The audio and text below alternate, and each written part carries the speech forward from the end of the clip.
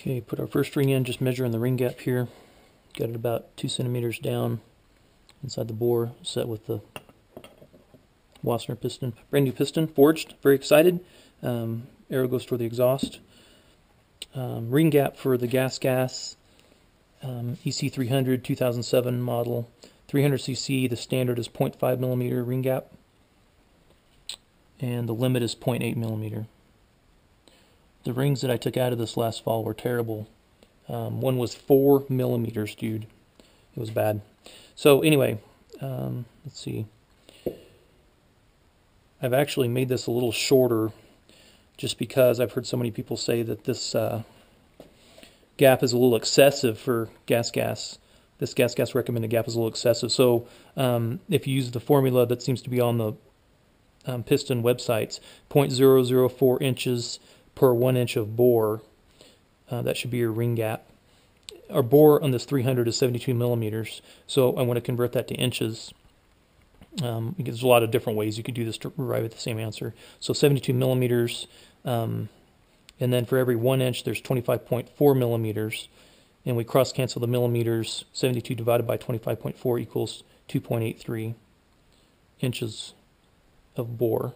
So a 72 millimeter bore is the same as 2.83 inches. So our bore right here is 2.83 inches, 0.004 inches per 1 inch of bore. So 2.83 times 0.004 is 0.01132, which is about, you can't quite round it up to 0.012, so we're going to just say it's 0.011. So, and that's the ring gap in inches. Now if we're going to convert that back to millimeters, just because I think in metric, that's what I did, so we convert it back to millimeters. 0.01132 inches, that's the ring gap, based on this formula.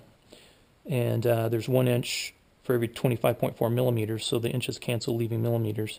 So 0.01132 times 25.4 is 0.29 millimeters, or if you round it, it comes up to 0.3 millimeters.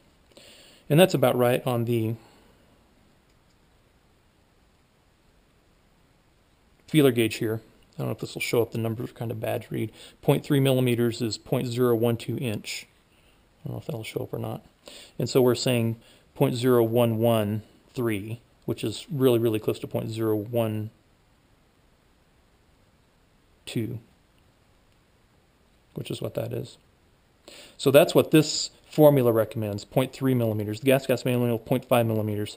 So I went with about 0.4 is what it comes out to. Let's make sure the 0.4 goes still.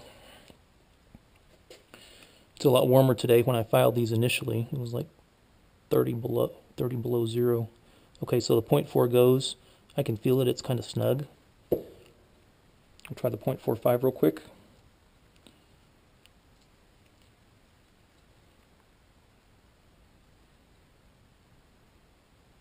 .45 doesn't go. I don't have anything in between. So it's somewhere above 0.4 millimeters, but less than 0.45. Okay, I'm happy with that. So that's one ring. We'll flip it out for this other ring. This Wossner kit, the letter goes up, and there's the letter.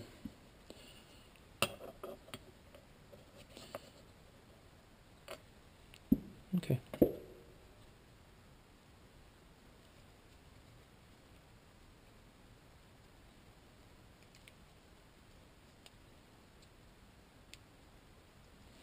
Just keep all these out here real quick.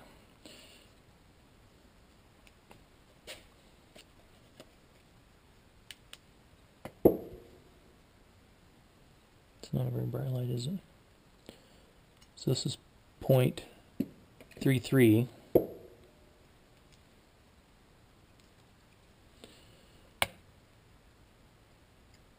.35 goes.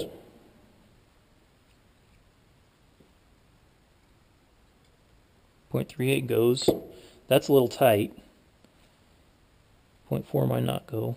Well, it goes. That's snug. I can feel that.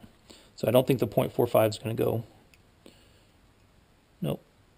So this bottom ring's about the same too. So cool.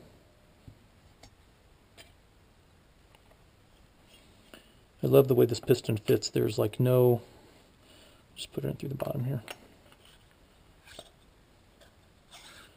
Very tiny bit of side-to-side play. The other piston was a lot worse. Okay, so that's ring gap. I'm happy with that.